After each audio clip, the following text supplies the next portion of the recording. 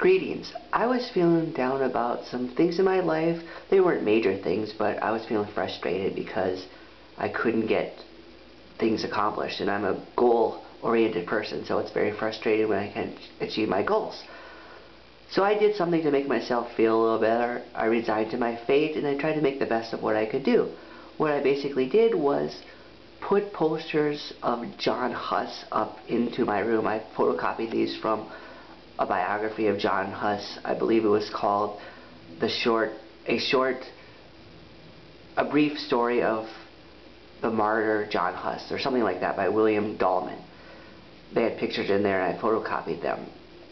John Huss was a precursor to Martin Luther. He stood for many of the same things that Martin Luther did about a century before, such as abuses in the Catholic Church, the belief that you don't need the church, you can go straight to God, and the common people can have the Bible in their own language.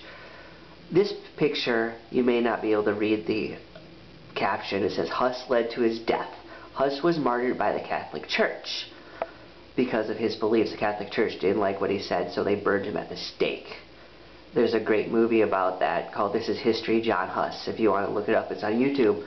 It's in my favorites, actually. Now, my favorite picture I got from the book is this one. It says, Huss with the heretic's cap. Apparently, back in the day, when the Catholic Church found a heretic, they would put the heretic in the cap. It sounds very tacky to me, but I guess that's what they did. It had pictures on the cap of evil things.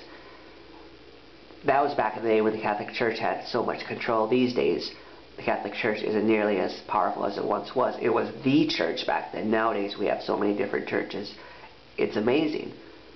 So to be a heretic was a big, big thing. And the Catholic Church even had John Huss in its custody. So they were able to physically do that. I got another picture up here. It's of John Huss being degraded as a caption.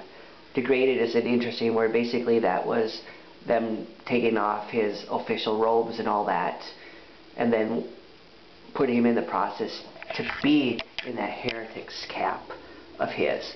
John Huss is someone I admire. I admire heretics. I admire those who stand up for what is right against powerful beings. I admire those who question authority. I admire troublemakers.